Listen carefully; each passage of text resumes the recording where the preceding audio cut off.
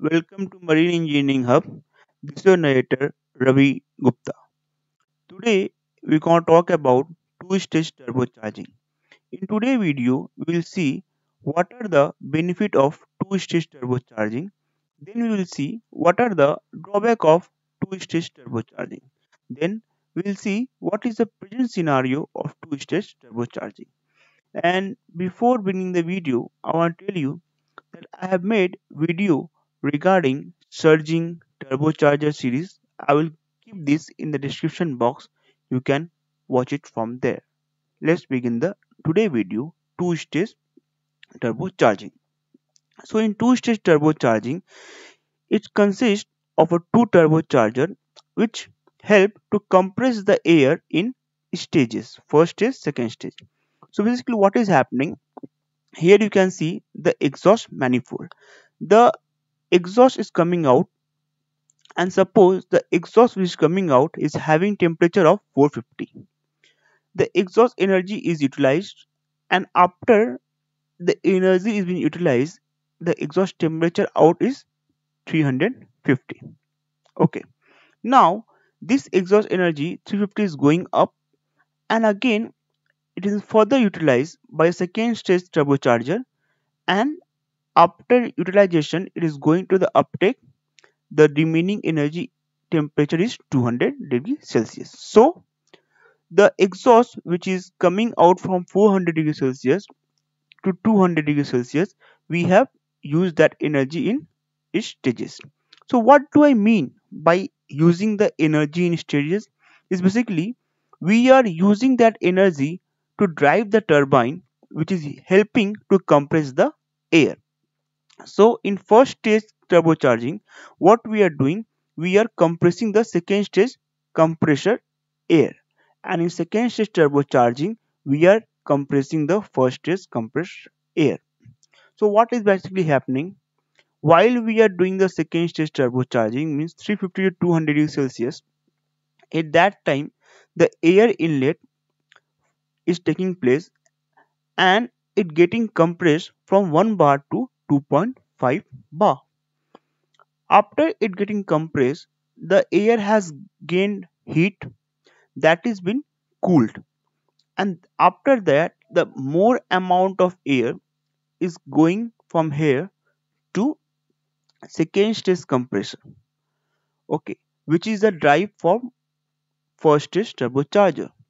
That 2.5 bar air is getting further compressed to 4.5 bar, and after that it passing again to an cooler, air cooler, and after that it is going to the scavenge manifold.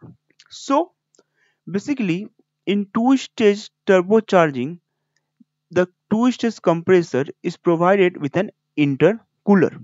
Okay, this intercooler is helping to increase the amount of air. Okay, so let's see now through a series of lecture. Although modern single stage turbocharger have a high pressure ratio, they suffer from poor acceleration and poor low speed torque characteristic due to surge limitation.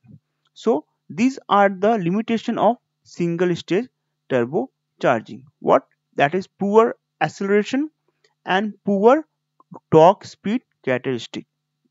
Because of that, the two stage turbocharging came into picture. Now Mitsubishi used two-stage turbocharging in the late 1970s on the UEC E-type two-stroke engine in a bid to increase the power output. So, in 1970, Mitsubishi uses the first two-stage turbocharging venture, but the venture was very short-lived because of the increase in the fuel cost. Okay, now what are the benefit of two-stage turbocharging?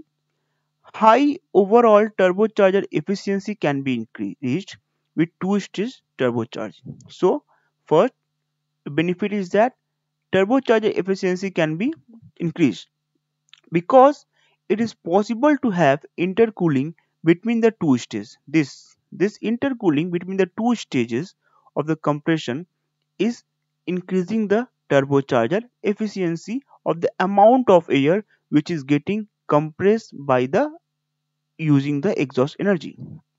Therefore, this is reducing the work compression work needed in the second stage turbocharger. Okay. Now, it has clear benefit of keeping within the strength limit of known material and allowing the operating field of a compressor and turbine to be optimized for a wide range. Very important. So basically it is allowing us to work efficiently within the temperature range. Means by keeping the temperature range within the limit, we are getting higher efficiency.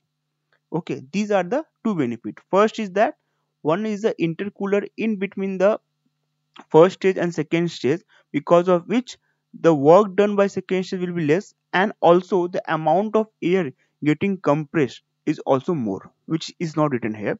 And second is the benefit of the material. Means material wise we are increasing the efficiently output of the system without making any use of a superior material. Okay, now let's see the drawback.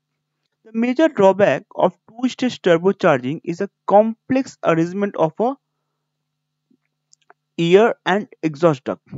It requires much more space, which in any case restricted in ship engine room. So the problem of the two-stage turbocharging is the foremost is the space. Okay, because you can see how much complex arrangement is this. Because of this complex arrangement, it requires a lot of space. You will get this idea. See, this is the engine. Now you can see this is a two-stage turbocharging. Okay, here you can see. Now you can see how the complex the thing is looking, how complex situation is looking. So, and the space is also too much required, which is not practically feasible in today engine room, because we are reducing the space so that we can carry more cargo. So for that it is not that efficient. Now let's see today's scenario. Used today in high speed engine, the first stage compressor is driven by second stage exhaust turbine. The air then passes through an air cooler before entering second stage, driven by the first stage gas turbine. This is simply the explanation which I have done before. Now two-stage turbocharger are highly responsive. Okay, so the advantage of the two-stage turbocharger is that it is highly responsive. Means it has good acceleration, good speed torque characteristic. Okay, means these are the benefit. If anybody say you what are the two-stage turbocharger benefit, you should say this thing: good torque characteristic, good acceleration. After that, one more thing I have told you, that without without using the superior material, we are increasing the efficiency. We are using the same operating material to increase the efficiency. However, the load efficiency of two stage of today turbocharger is worse than obtained by a single stage operation. Now here the thing come. Now in today engine, because of the use of superior material, what do I mean by superior material? Means we are able to use that type of material which are not only light in weight, but it also capable of withstanding higher temperature, and which are also not required that much of cooling. This is the property of the superior material. Because of that material, we are getting the benefit of two-stage turbocharging in a single stage turbocharger, and because of that we don't no longer require two-stage turbocharging. Why? Because as we have seen, the first most problem is the two-stage turbocharger is that it require space. Second, it is very complex in nature. Third, the third point is very important. In low load operation, as you know that turbocharger is a constant speed, constant pressure turbocharging is there, system is there. So in low load operation we require auxiliary blower, as I have told in my earlier video, that in loader operation, we need auxiliary blower. So same goes with this type of two-stage turbocharger also.